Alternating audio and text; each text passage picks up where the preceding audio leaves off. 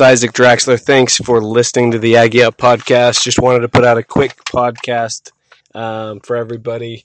Remind them that you can listen to the Primetime podcast that I was on earlier today, or I dropped earlier today. We actually recorded it last night. It's called the Primetime podcast with Charles, what's his last name? Primetime podcast with Charles Reese. It's on Twitter. It's at primetime_pod. So go check that out. The part that did not include me is a really good breakdown of the LSU defense, offense, kind of previewing what they expect to see from Utah State, and definitely gave some kind words to Jordan Love and the Aggies in general. I think the guys that do that podcast, they're not really giving the Aggies much of a chance as far as keeping it close or anything like that. And I would, I guess I go back and forth.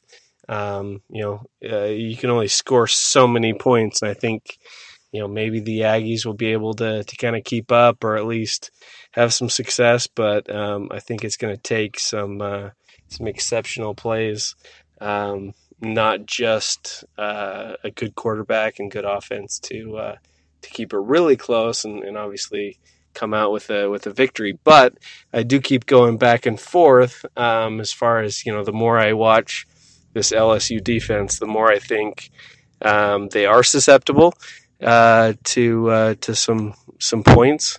Vanderbilt put up some points on them. Texas obviously put up a bunch of points.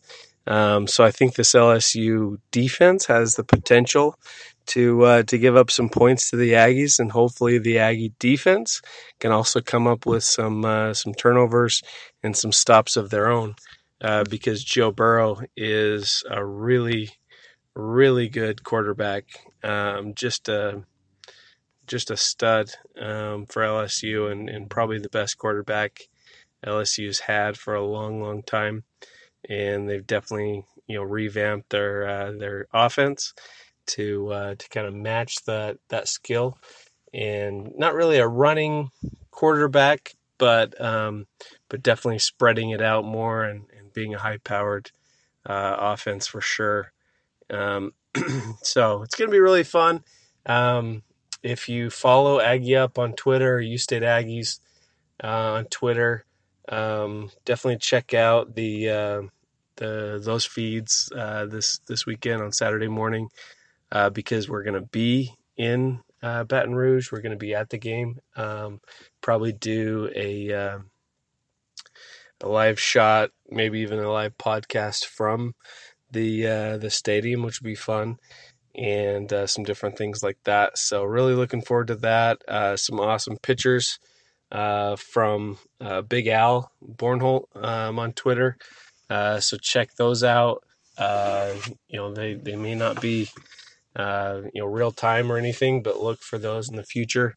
So he had some awesome pictures from Colorado State, and is going to have some awesome pictures from LSU.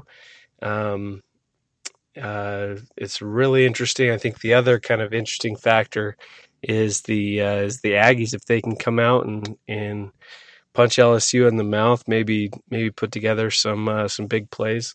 It's such an early game that potentially could hurt LSU. It could also hurt Utah State, obviously being a super early game, and depending on how long Utah State is down there, and the kind of night's sleep and all that kind of stuff. It's going to be a little bit weird to have such an early Saturday morning game for everybody. So maybe that'll give the Aggies a little bit of a chance. So that's basically what I wanted to cover. Definitely check out the website ustateaggies.com, and hopefully we'll put out a couple more Aggie Up podcasts. Tune into that Primetime podcast with Charles Reese. Really good stuff on there. I think those guys that were on before they had me on, they're not just your typical homers that are just saying how much better, only saying how much better, the athletes are, and Utah State has no chance. They're really, really well informed on how good some of the players are at Utah State. So give that a listen. Hit me up on Twitter. Let me know if I'm crazy going back and forth and thinking maybe the Aggies have a chance in this game, because I think you know I think if the same defense that comes out that was playing against Vanderbilt and some of these other games, I think the Aggies can score on this LSU defense unless something really changes that I don't know about, and really Utah State has the potential. Maybe if they play the right schemes on defense, maybe they can slow them down a little bit as far as keeping them in front of them, at least, making tackles and not giving up the big play.